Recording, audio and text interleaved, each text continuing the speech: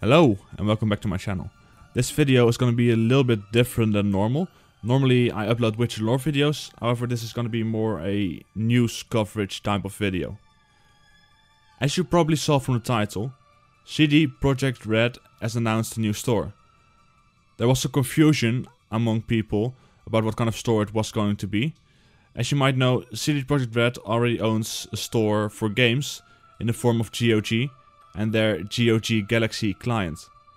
However, they were quick to clear up what the store is about, and it's going to be a merchandise store. There already exists a Witcher store for Witcher merchandise. I'll put a link down in the description. Most likely this new store will have Cyberpunk 2077, Witcher and Gwent merchandise. As someone who has invested a lot of time into the Witcher games and books and is looking forward for Cyberpunk, I can't wait for the store to be opened up. It will be interesting to see the types of merchandise they'll put up.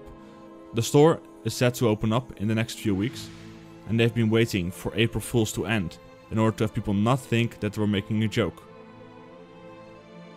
This announcement was made on Twitter about an hour ago before recording this, as I hope to put up this video within the next few hours. As for some personal speculation right now, around a month before The Witcher 3 launched, they announced a Witcher store.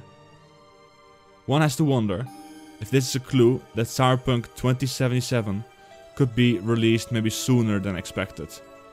Although it is no confirmation whether or not it will be released this year, I think the chances have gone up significantly with this announcement. Normally, I upload Witcher lore videos. However, I'm thinking about spreading out to cover a bit more of this kind of stuff as well. Leave your opinions in the comments down below.